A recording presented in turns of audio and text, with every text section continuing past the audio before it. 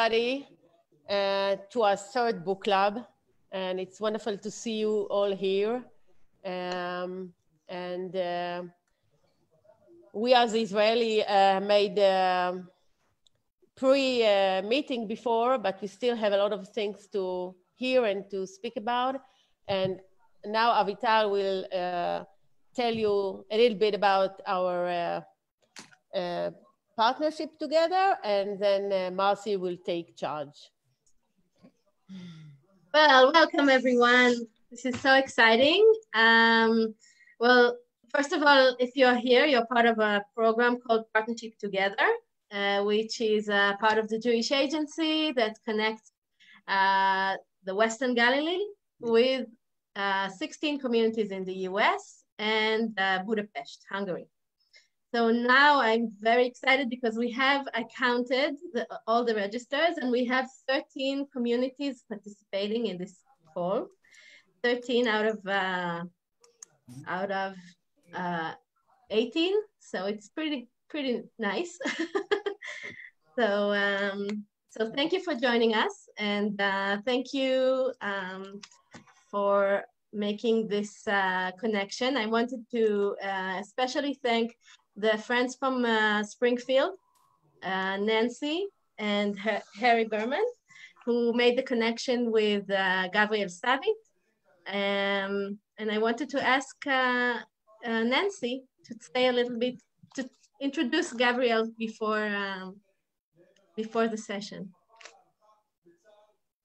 It's my pleasure. And again, I want to thank Harry Berman, who after the first book club meeting suggested Anna and the Swallow Man for the P2G Book Club.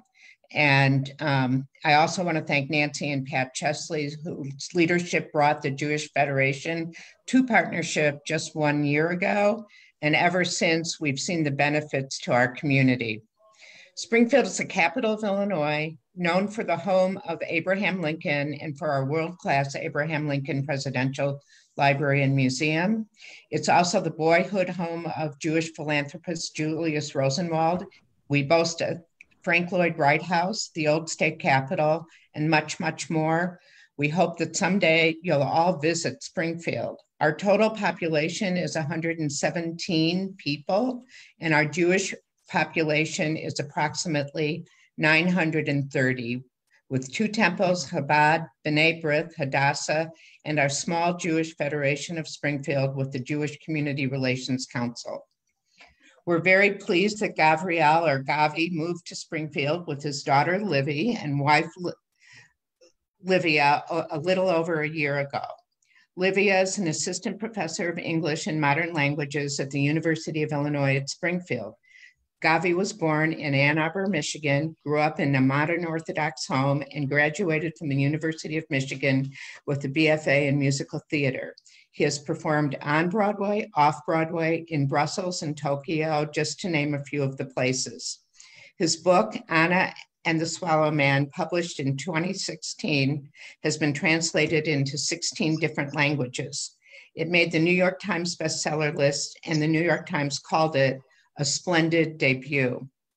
Before turning this over to our moderator, Marcy Paul, JCRC Director of Jewish Federation of Dayton, and Gavi, I'm excited to let you know that Gavriel's new book, The Way Back, will be released September 15th and can be pre-ordered on Amazon. And now to Marcy Paul and Gavriel. Thank you, Nancy. Thank you, Avital. Thank you, Noah. Welcome, everybody, to our third book club. I'm very excited. We had the chance to meet Gavriel earlier, just to meet him, talk with him. So let's get to it, because I know a lot of you have some questions, and I get to start. So, Gavriel, I got to find you on our screen here. Here I am. Okay. Oh, great. Thank you. Thank you. So welcome again. Couple of general questions first. Mm-hmm. You started out as a musical actor. What drew you to this medium, to that medium of musical acting? I started acting in high school. I was involved in sort of all of the different theatrical productions at Pioneer High School in Ann Arbor, Michigan, which has perhaps the least imaginative mascot in the history of high school. They're the Pioneer Pioneers. Um, and I got really, I got really into theater. I studied music from a very young age. I started studying the violin at age 3, and so I had a strong grounding in music, and I was in orchestra and choir at that time, and so I was able to bring music and theater together, and I discovered I had a little bit of talent there, and I guess the rest is kind of history. Okay. All right, thanks. And so what transitioned you to writing? That's a good question. I mean, as much as I have been interested in music and in theater, I've always been a reader. And I used to say that I never really thought of myself as a writer, and that's sort of true and sort of not true, which is to say, I never really considered writing as a career. But once I got into it as a career, I sort of started looking back and discovered that I had been doing a lot of like recreational writing that I never took seriously. So I guess it was kind of there the whole time. Certainly, this project came out of a sort of desire to keep artistically engaged. I wrote it when I was 24 and between performing jobs in New York City. At the time, I was working in a tiny little Mexican restaurant in Crown Heights on Franklin Avenue, which is actually, it's phenomenally named. It's named after Chavela Vargas, the wonderful Mexican singer. So it's called Chavela's, but if you're of our persuasion, you might easily walk down the street and look up and see the sign and read Javela's. They have excellent fish tacos, by the way, if you're ever around, if you're ever shot. But yeah, I was working in the basement fielding delivery orders, and I was very, very bored. And I was like, you know what? I'm going to start playing around with this story that I got in my head. And here we are. Okay, thank you. So one of the questions that we always ponder and talk about is, how do you write? Do you have a structure to your writing day? Where do you write? How do you do it? So I am very lucky to be able to write full time, insofar as anyone with a toddler can be saying can be said to be doing anything full time. But yeah, at the moment, I'm switching off every other morning childcare and writing with my wife, so we can both kind of get half of our full time jobs in.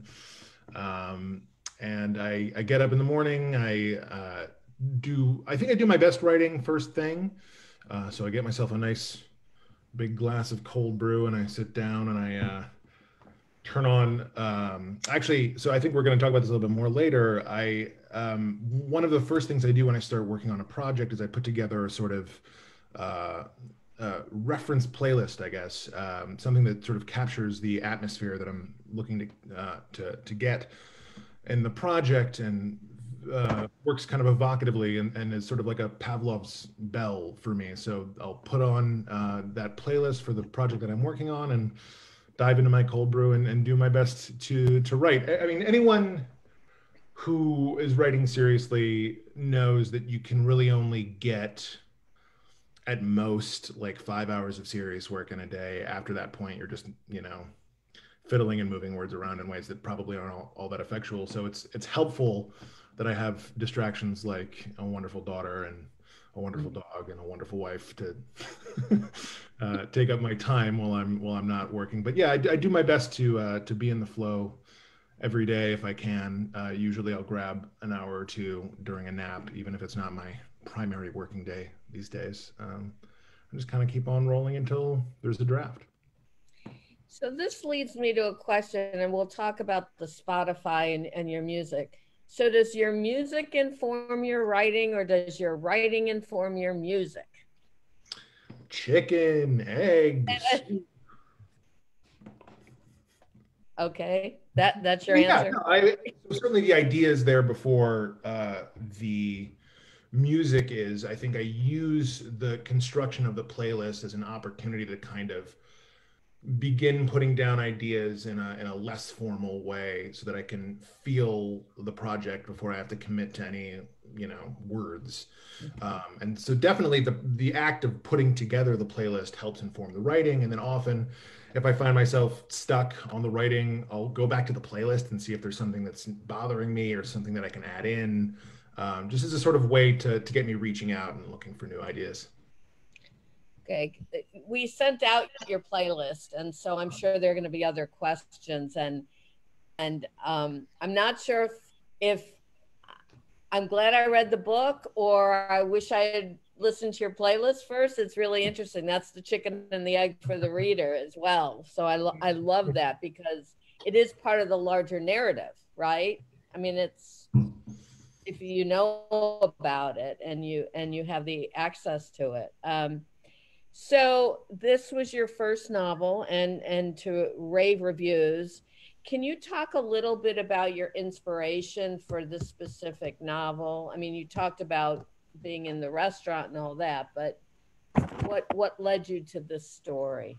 Yeah, I mean, I think there were a lot of look, any novel worth its salt is necessarily a combination of a lot of diverse influences.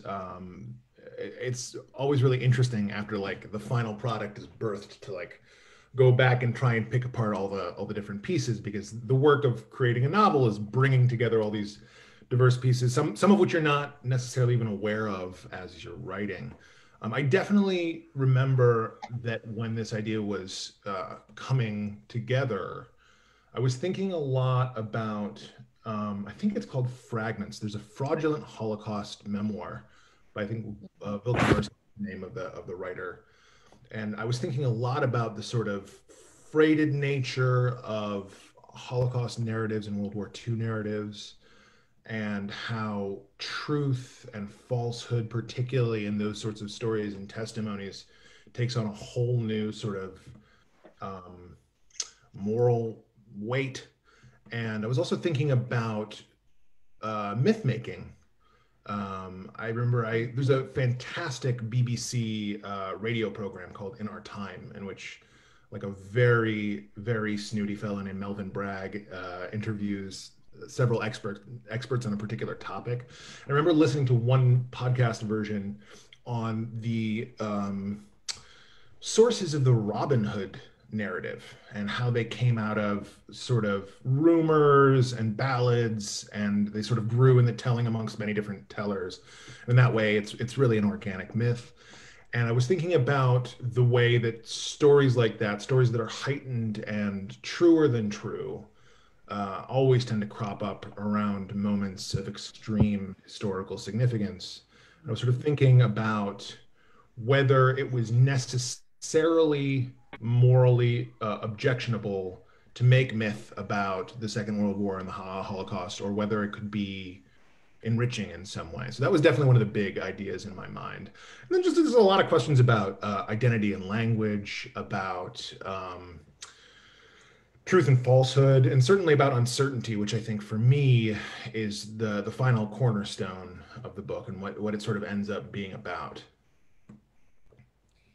So, gosh, lots of questions in my head, and they're not following my list, anyways. But so, what other research did you do during this process? So it's interesting. I think it was Nathan Englander who said something like, "In the age of Google and Wikipedia, scrupulously researched historical novel is not that impressive," which is true. Because there are a few different levels of research that are necessary in writing in history, which is how I like to write. One of them is to sort of understand the general milieu and where all the sort of historical and cultural pieces are on the chessboard, so to speak, the given conditions. And then there's stuff like, really specific details that you might want to know. Like, for example, I remember Googling at one point in the writing of this novel, what precisely was in a World War II Soviet soldier's ration kit, which, believe it or not, you can find out if you go to like the very anal retentive historical reenactor sites Those guys have they've got it all.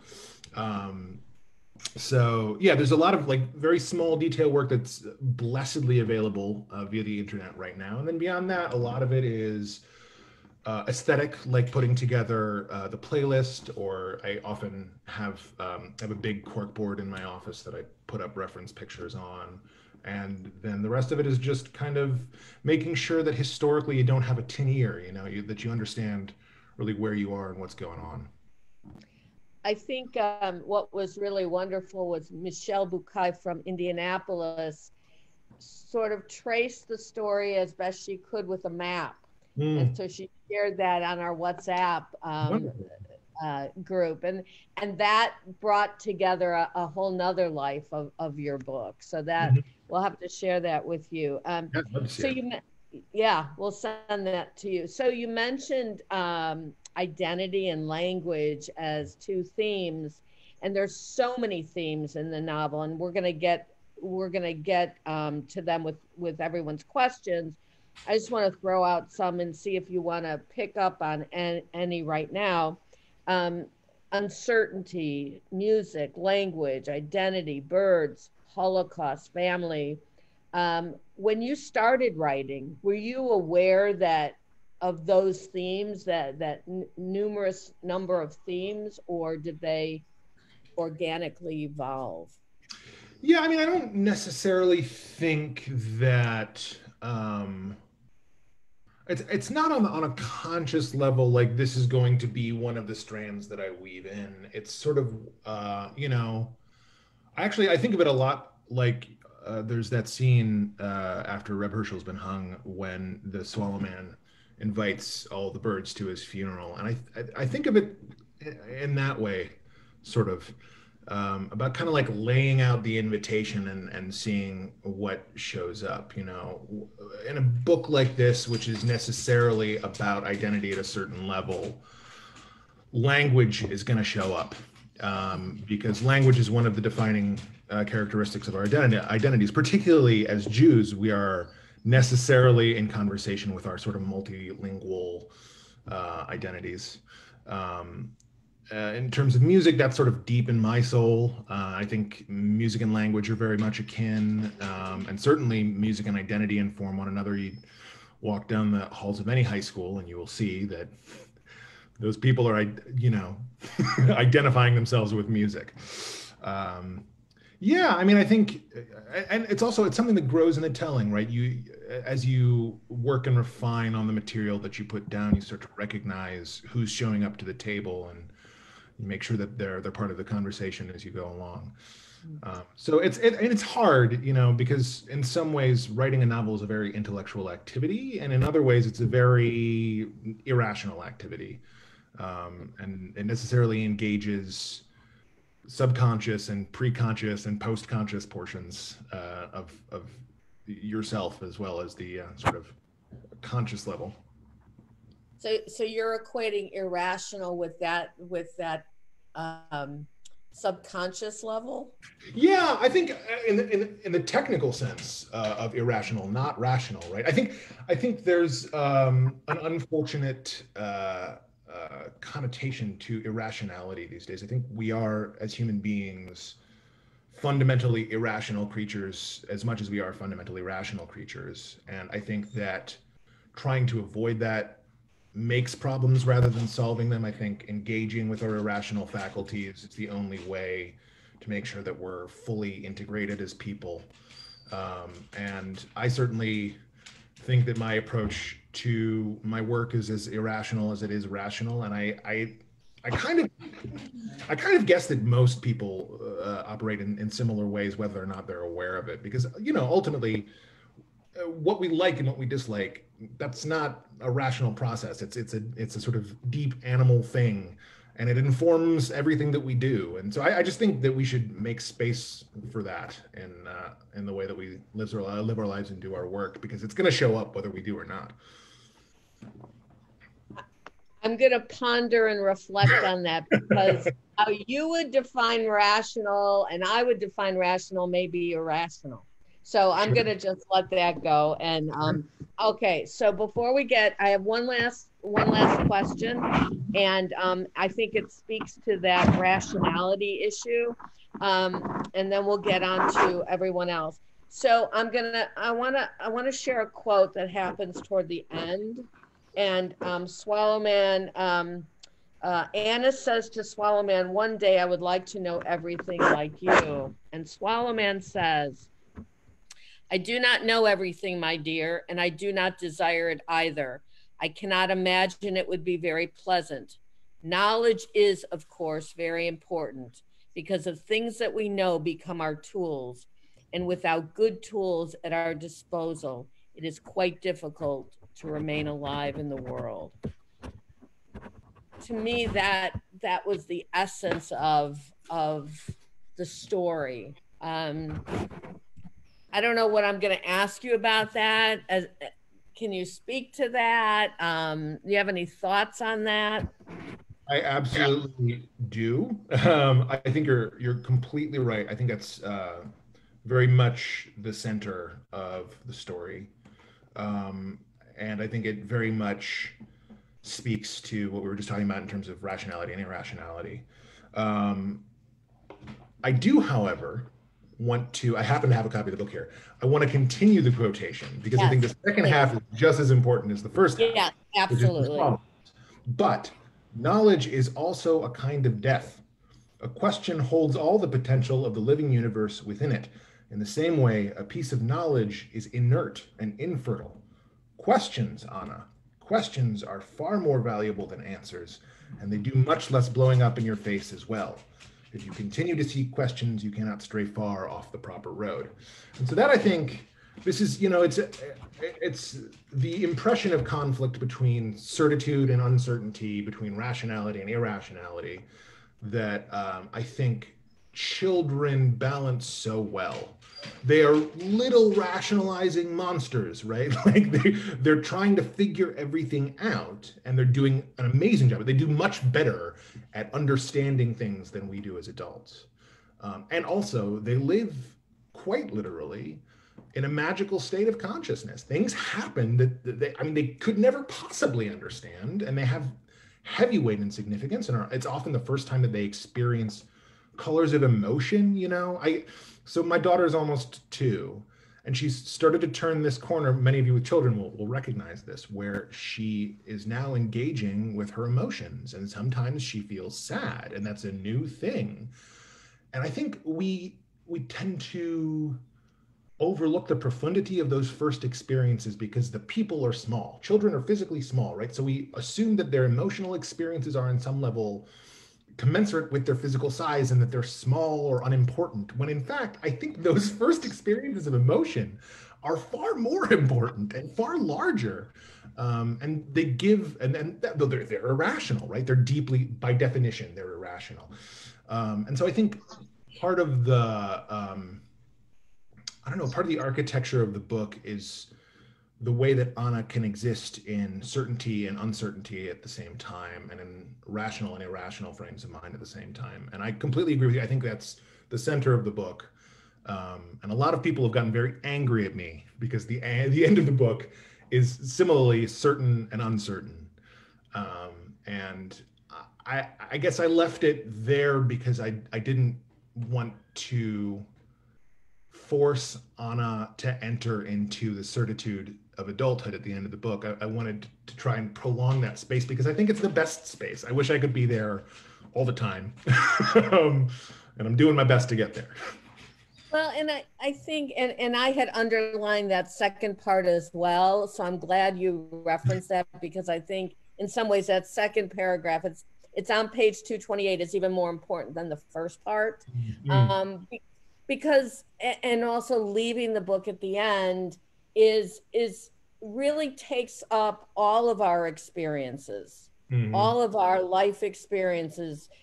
We say epistemologically, who we are will lead us down that path of what we think Anna does as an adult, or right. Whether she exists as an adult. And so we can't forget that our life experiences really direct us on certain paths. Yeah, I Okay. completely agree with that. And I want to say, in fact, we experimented with some endings that were further down the road that were more contemporary, even that gave you a clear shot at what had happened to Anna. And they were all far less satisfying. And, you know, I even wrote a version in which I explicitly said, you know, here are different things which might possibly have happened. And even that was less satisfying than just ending on the question of what is out there. Yeah. Yeah. Too many of us wanted that answer, but you didn't give it to us. You're supposed to. Okay. So here's what we're going to do. And I thank you. I feel very privileged to start this off. So what we're going to do is people are going to ask their questions, raise their hands. We have a lot of people online. We have almost 60 people. So, and then you can send your questions via the chat or to me privately. We have one question to get us started that was asked. Can you tell us about the audience you were writing for specifically, your primary target? Yeah, I try not to target. I try to do my best not to chase the market at all. I have ideas and I have stories and I put them down and whoever can pick them up, you know. I honestly, I think the best writing for young people is also writing for older people. It doesn't quite necessarily work the other way around. I think there are things that are predicated on experience and frankly disappointment that are not necessarily accessible to younger readers in the same way. But I guess, you know, as I say, I'm on a quest to live in that childlike space. And so I think my stories, I mean, people often look at the diction of the writing and say, oh, this is very complex, this is very adult. I don't know. I mean, the first book that I picked up was Rudyard Kipling's The Jungle Book, which is a book for young people. It just happens to have been written at the end of the 19th century. And from my experience, you know, as we were talking about before, kids have sticky brains. You give them new words and new ideas, and they figure it out, or they don't, in which case they didn't need it. So I think about clarity when I write, but I don't think about particular audience because in my experience, that just closes things down. Thank you. All right. So I'd like to know if Anna and the Swallow Man were supposed to be Jewish or was it purposely not clear? I would say that uncertainty is a strong theme throughout the book. And if you find yourself asking a question and feeling like there are arguments on both sides, you've probably stumbled over a little node of uncertainty that's been left for you there. And that brings up the next question we were asked. What do you think Reb Herschel's, well, first, so why Reb Herschel? Why do you introduce him as a Jewish character? And then the question is, what do you think his favorite piece of music was? That's an excellent question. It's an excellent question. I'm going to answer the second part first because my brain is leaping to it. I don't think Reb Herschel's style of music is composed music. I think Reb Herschel's the kind of guy who likes to sit around with other musicians and play.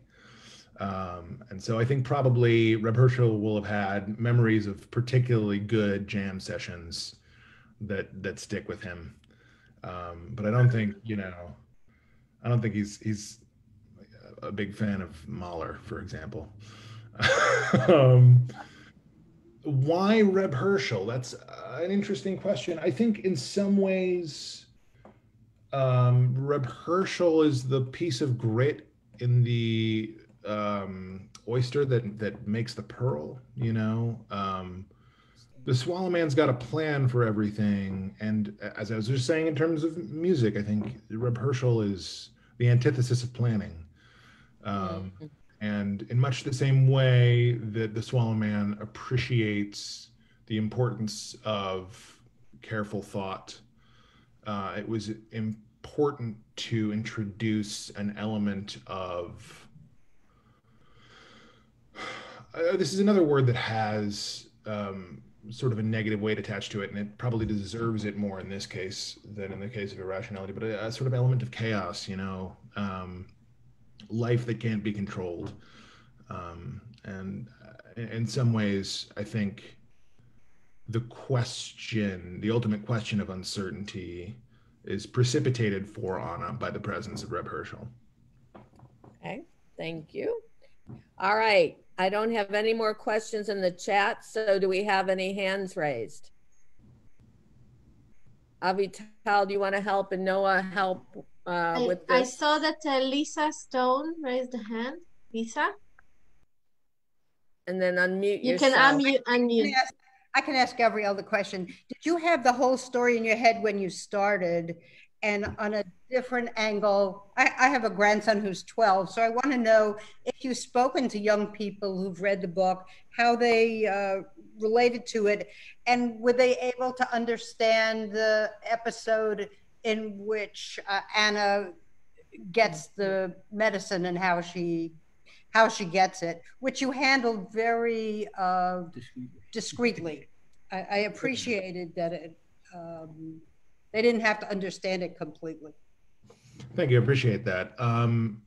So did I have the whole story in my head when I started writing? The answer to that question is always yes and no, because, you know, the process of making art in general, and certainly writing fiction, is always involved in figuring it out as you're putting it down. You know, you can think about it as a metaphor, in terms of you know, drawing a portrait, right? Like, you know what the person looks like, you've seen the person is in your brain, but you don't know precisely how you're going to put it down until you put it down. So you know, it doesn't come from anywhere else. It all comes from inside. So in that sense, yes, of course. And then also, there's definitely making the piece of work is all about figuring out precisely how it goes down. So this is another one of those probably slightly unsatisfying yes and no answers. In terms of Anna and the pharmacist at the end, you know, we talked a little bit about, when we were finalizing the text of the book, about whether there was any element of irresponsibility in not and giving Anna any agency in this situation. And the conclusion that we came to ultimately was, you know, I say specifically that she's a child and the pharmacist is an adult, and it's not her responsibility and it's not her fault, which is true. And also, you know, children unfortunately experience things like this. And I think it's important not to remove them from the equation when they're reading about it, because it has to be a human experience for those people. They have to be able to recognize themselves in these experiences, or else we've taken away a part of their humanity. So it's difficult, of course. It's not pleasant. But I think, you know, we were aiming for delicacy and discretion, and also credit and humanity. Because, as I say, you know, it's unfortunate that there will be children who read this book who have had similar experiences, but there will be. And I think if one is willing to explore experiences like that for the sake of fiction, then one is obligated to make sure that those people can find themselves in the descriptions. All right, thank you. We have some other questions, so let me get them, and then I see Pat down here. Einat, could you tell us more about the meeting with the old German in Gdansk? I fear that this is bordering on the can you clear up some uncertainty for me question. What more would you like me to tell you? Okay, we'll go on from there. So Michelle Bukai has a question. Okay, so the book I get on one level is sort of like a fairy tale, and on the other hand, I really need to find out more information. So I'm the one with the maps because I needed to understand what. And then, I mean, I think it's a great book because it also sent me researching about Operation Barbarossa, and I was researching about the night that the academics were right in Poland, where the book starts. So it's great in that I was researching all that. Now, I know that if I ask you, so who's the swallow man, you're going to give an answer like you gave the other person. So that's not what I'm going to ask. I conclude, however, from the medication that I researched, because I had no idea what that was, and that it could be taken for radiation, that Swallow Man might have been a nuclear scientist, and that he knew what he had information about how to develop the bomb, and he escaped. And then when they reached Danzig, he agreed, and just correct me if I'm wrong, he agreed that he would continue developing the bomb in order to save Anna. And then Anna was taken away by the fishermen. Could there be any truth in what I'm guessing? Yeah, you've certainly you've done your research, and it is certainly the case that there are, I'm not scattering seeds to the wind here. There's architecture beneath the uncertainty, and there are certainly decisions that particular characters make, difficult decisions, I think, in every case. You know, I definitely think your interpretation is a reasonable one. Okay. Thank you. And I apologize for my incorrect pronunciation. I was pronouncing it the way my father taught me, so he was wrong. I blame him. So Pat, you had a question. Yes, I liked how you started the book. It gave me, where Anna didn't know a lot of things, it gave me a lot of empathy for it. And one of the things that I enjoyed about the book was my feelings toward her, and how she was on her own, teamed up with the Swallow Man, like a parent sort of taking care of her. Then with the pharmacist incident, and she had her loss of innocence, and it gave me comfort, more comfort when she's going off with the fisherman, that she could survive in the future. I just making an observation, really. Yeah, I mean, that's one of the great things about uncertainty, right? Is that as tantalizing as it is, and as much as we want resolution for our sort of pattern-seeking brains, it's also true that uncertainty leaves open all sorts of glorious possibilities. I think one of the things that's so interesting about this book is that when I do meetings like this, people very often want to know, what happened to her afterwards, and I can make up a story for you. The fact of the matter is, there's no answer, and that's one of the, I think, really magical things about fiction, right? Like, it ends where it ends, and you all gloriously have engaged with this text, and you have ideas and feelings and notions of where we hope it could have gone, where it might have gone, and that's, to me, that's incredibly flattering, and I'm so glad that people have been engaged with the book in this way. And I think it just demonstrates the really wonderful potential of uncertainty to grow new ideas. So we have another question. Anna wasn't emotional when her father didn't return, or so we think or believe. Why did this person ask? So I think Anna probably was quite emotional, and I think the question is what that looks like. I mean, this actually also has to do with the question of uncertainty, right? I think you can see that she's frightened. You can see that she's trying to figure out what to do next. But there's often when things just disappear without us seeing them end,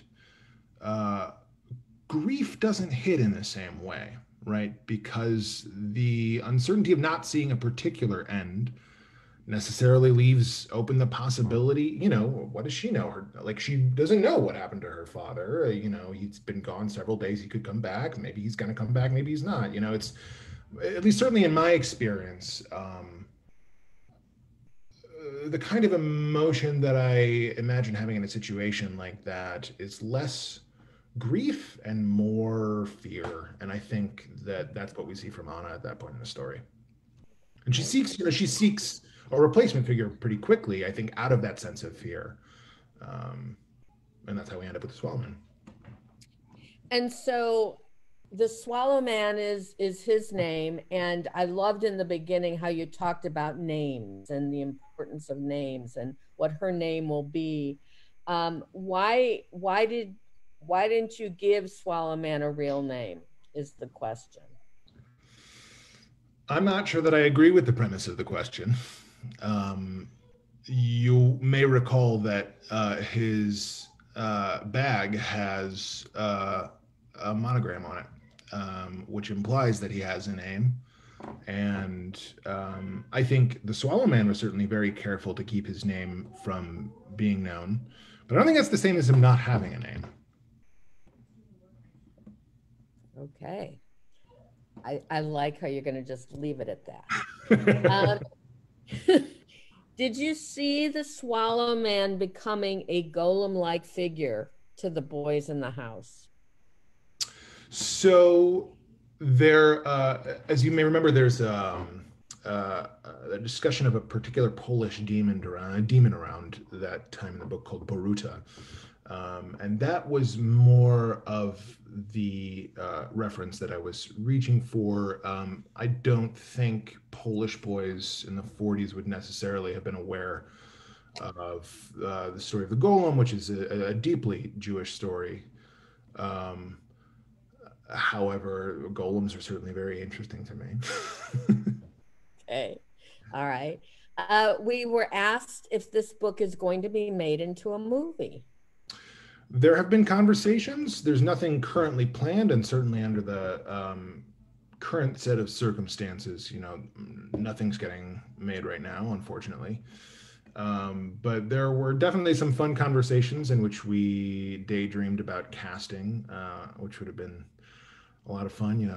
If I had my monkey's paw and my 3 wishes or whatever, there are definitely a number of actors who I'd like to see in the role of the Swallow Man. Are you going to share who those actors may be? Oh, sure. I mean, I think Daniel Day-Lewis would do a wonderful job with it. I think Mark Rylance would do a wonderful job with it. We briefly discussed, oh, good Lord, Bill Nye, who's a wonderful English actor. They tend toward the older side, all 3 of those actors. We also discussed people like Ben Whishaw, who's a wonderful young actor and might have been a little bit more age appropriate, though he does read young even for himself. I actually saw him do John Proctor in The Crucible on Broadway, and he's a phenomenal actor. I hope he continues to work for many years. But we never. I think we queried a couple of. There was a producer attached. At one point, we queried a couple of actors at the time that this was 2016. Mark Rylance had just come off of an Academy Award, and he was booked up for the near future. So it didn't go anywhere, but certainly if any of you have friends in production, you are welcome to give them my information. Okay. We have, so Michelle, who's doing all the research, said that the monogram on the bag is SWG and on the pen is DWR. Are there actual names that fit these monograms that if she continues her research on nuclear scientists long enough, will she eventually find them? The Swallow Man is a fictional character. Okay, she's not very happy at the moment, but now there was, I think, Gloria. Did Gloria have a question? Anyone else that we haven't seen? I accidentally put my name down. Sorry. Gloria, do you have a question? Yes. Your audio is not clear. Does anybody? Okay, maybe you could type it. All right, so we have a question while we're working on that. Can you tell us a little bit about your next book? Oh, absolutely. It's called The Way Back. It's really exciting. I mean, obviously, I love all the things that I work on, but I love The Way Back particularly. It's a sort of, I call it a shtetl fantasy. It's the story of two young people, Bluma and Yehuda Leib, from a little shtetl in Eastern Europe called Tupik, and what happens to them when the Malach HaMavis, the angel of death, comes walking through their little shtetl one evening, and it sends them spinning off on a big, sort of exciting fantasy quest through what's called in Yiddish Jene Welt, which means that world over there, which is often associated in folklore with the demons that we hear so much about from our boobies and zadis. It's very exciting and very, it's coming out September 15th, and it'll be perfect reading for the Halloween season. I would say it's spooky, not scary, and it comes to, I hope, what is a poignant and uplifting place at the end. But yeah, I think I really like it a lot, and I hope you will too. Okay, thank you. All right, we have a few more questions here. Just a comment. I thought the author would have been much older and was surprised at his youth. Oh. I'm often surprised at my own youth. Yes, okay. I should have read that beforehand. The question next is, what is the significance of the beads on the baby shoes that Swallow Man ate in his crazed mode? Well, I think you'll notice that there are some rhymes for that. I think swallowing beads is similar to swallowing pills.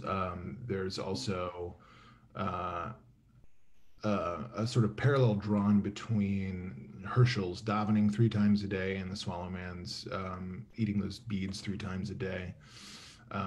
So I think one of the things that serves to illustrate is some of the Swallow Man's past that he's bringing forward with himself, and some of his disintegration as he moves into a more precarious state. Thank you. So this next question prefaces it by saying you probably won't answer. But what was in the white bundle the Swallow Man got from the fisherman? And was he telling Anna to kill the fisherman, or just giving her a final survival skill? I will say, I don't think that the Swallow Man was telling Anna to kill the fisherman. I think he was invested in her being able to keep herself safe if she should need to. One particular little Easter egg that I'm pleased about here that I'll share with you is that the specifics of how he tells her that she might cut a throat are precisely how we're instructed to cut a throat in kosher slaughter, which for me is significant in one way or another. Okay, thank you. I thought the Swallow Man was bipolar or had some mental disease. Is that... Michelle Bukai might have more information on this that she'd be willing to share with you. Okay, so we'll come back to her next time around.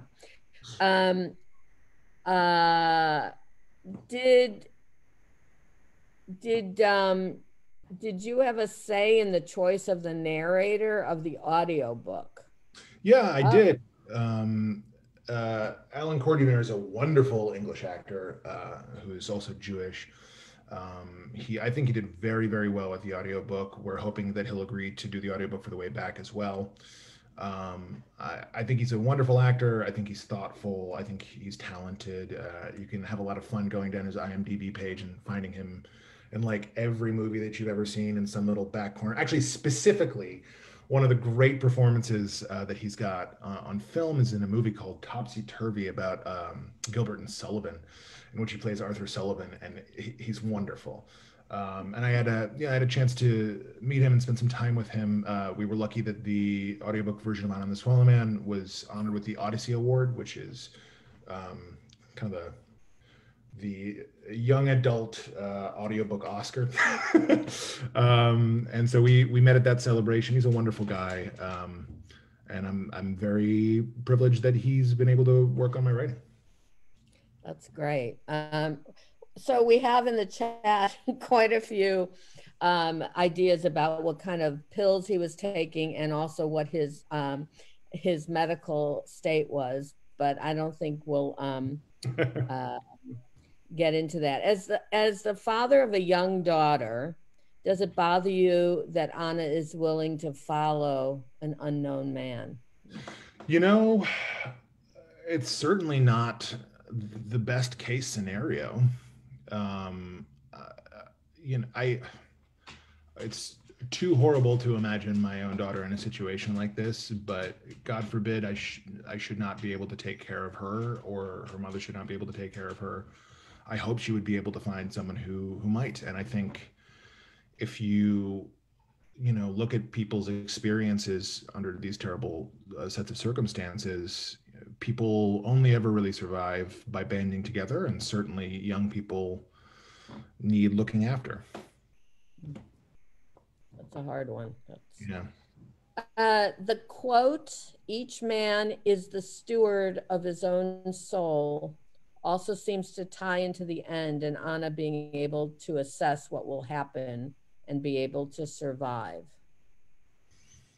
Yeah, no, I mean, I think that's got to be the Swallow Man's guiding principle in certain ways. You have to make the difficult decisions that you have to make in order to come to the best possible outcome. This is an interesting question. I love it. So you're a writer, and we're reading your book. What are some of the books that you read? Or who are your favorite authors or recommended authors? I'm a weird reader. Unfortunately, I get antsy when I'm reading a book and the author does something that I would do differently. So sometimes I'm a difficult audience to please. I will say throughout the course of this quarantine, I've read quite a few of the volumes of Patrick O'Brien's Aubrey and Maturin series, which are a wonderful set of historical novels set in the Royal Navy, the British Royal Navy, in the early part of the 19th century. And for me, I mean, firstly, the writing is very smart. The prose is fantastic. The research is impeccable. So it's kind of a ticket for some escapism. And that's really been what I need these days. Some escapist naval battles on the open seas are wonderful. Actually, as it happens right now, I'm in the process of rereading The Lord of the Rings. I don't know what possessed me, but I dove back in. I'm in the middle of the Two Towers right now, and I'm actually really enjoying tracking all the weird Hebraicisms that Tolkien uses. It's well known that Tolkien was a linguist and a philologist by trade, and he was a professor at the University of Oxford. And he played around with language a lot. But if you pay close attention, there's a lot of like "im" suffixes that he uses for plurals in some of the Elvish. And I don't know if this is getting very deep, but if you recall, there's a character called Tom Bombadil early on in the Fellowship of the Ring, who's a kind of magical, fun-loving spirit who is described as being eldest, like the oldest entity in Middle Earth. And the elves later on say that his name in their language is Eowyn Ben Adar, which I think is awesome. But yeah, I'm a nerd like that. Okay. Well, we'll all have to go back and read now. Yeah. So in reference to following strange men, Anna was not, so this goes back to the question before, Anna was not inclined to reach out to the woman who was her neighbor.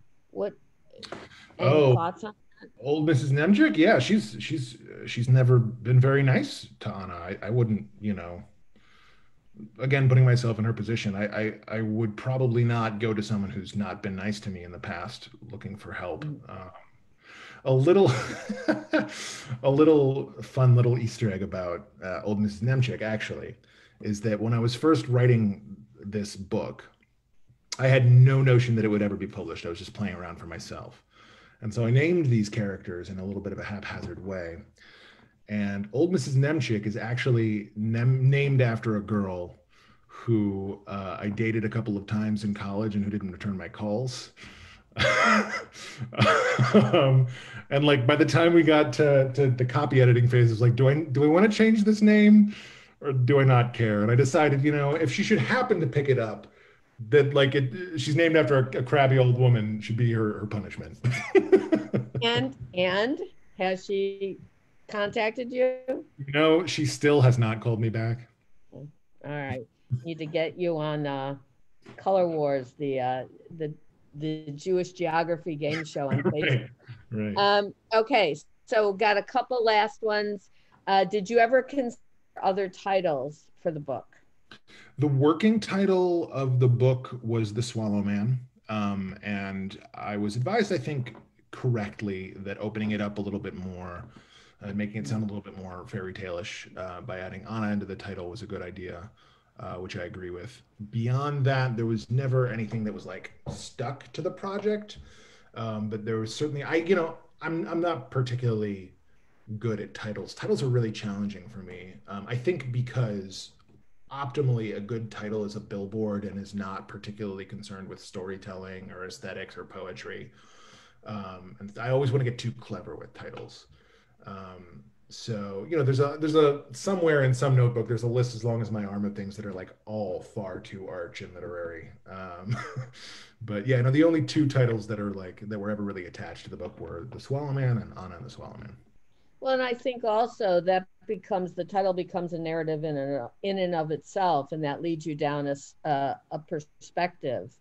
Yeah, I agree. I mean, at best, a title should be an invitation. Yeah. Okay, we are coming to our end, but I want to just get in a couple more here.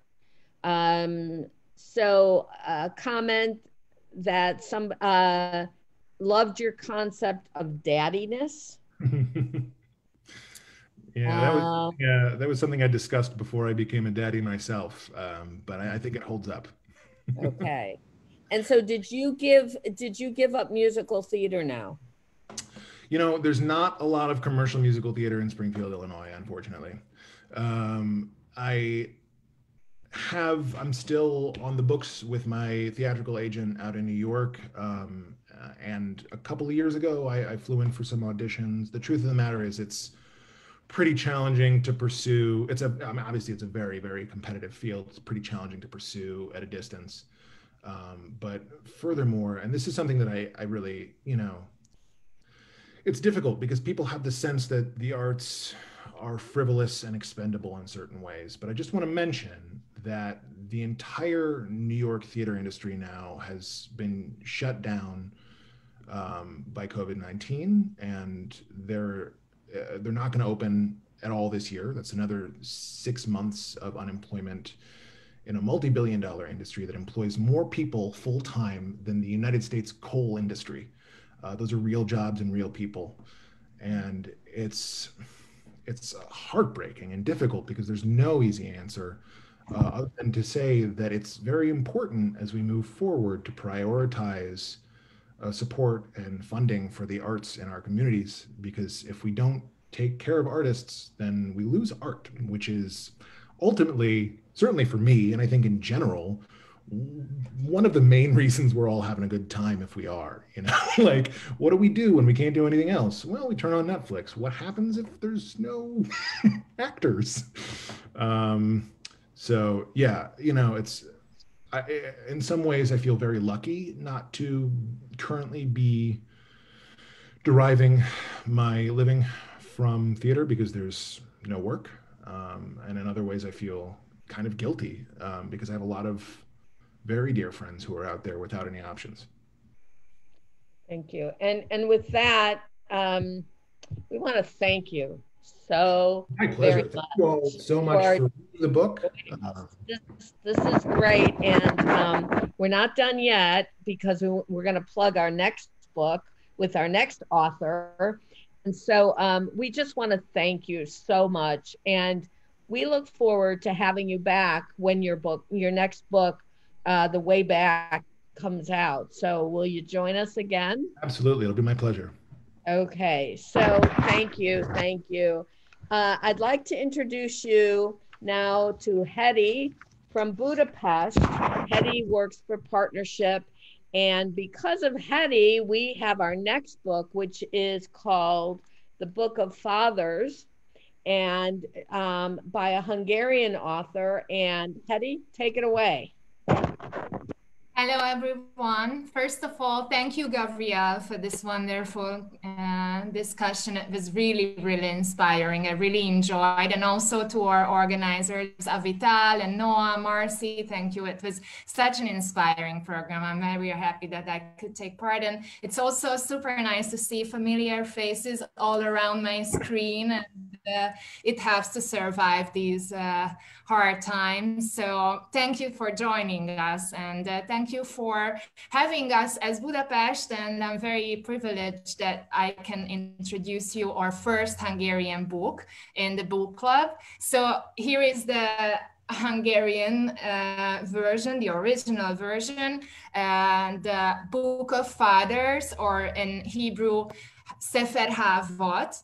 It was pretty challenging to find a book which is translated both to Hebrew and English, but we think that the deepest experience of reading a book is on your native language. So I'm very happy that we managed to find one. And also we are very lucky that the author of the book, Miklós Vámos, who is one of the best writers of today in Hungary, he accepted our invitation to our next session, which will be on November 15th, if I'm right, Avital. I think also the topic of the book will help you to understand the Hungarian Jewish experience and what we can share together in partnership. This book leads us through 300 centuries of Hungarian Jewish history, through the private story of a Jewish family. So you will understand why we don't smile so much, but also we will share many experiences through reading this book. So I'm looking forward to meet you on the next session and enjoy the book, and let's discuss it. So thank you so much. Thank you, Hedy. And Noah, do you want to close us out? Before closing, I was so excited at the beginning, really. I really want to thank, I mean, there's so many people to thank, but I want to thank especially Marcy, Dr. Marcy Paul, and Noah Chanukah, the two leaders of this program, and they're doing such a wonderful job, and they're good friends, and I think their good friendship and personality really reflects on this group. So thank you so much. Thank you. Thank you.